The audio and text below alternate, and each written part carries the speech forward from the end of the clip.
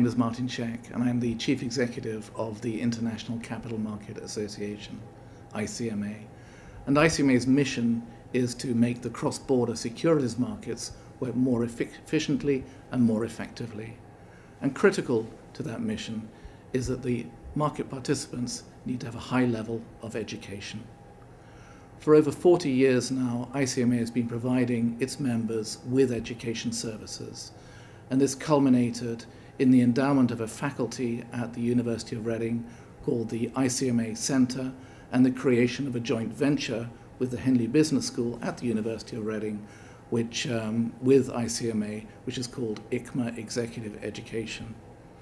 And through ICMA Executive Education, we provide a series of courses. We provide foundation level courses, we provide core courses, and we provide specialist courses, either in public course format or in bespoke courses for members or in in-house courses for members.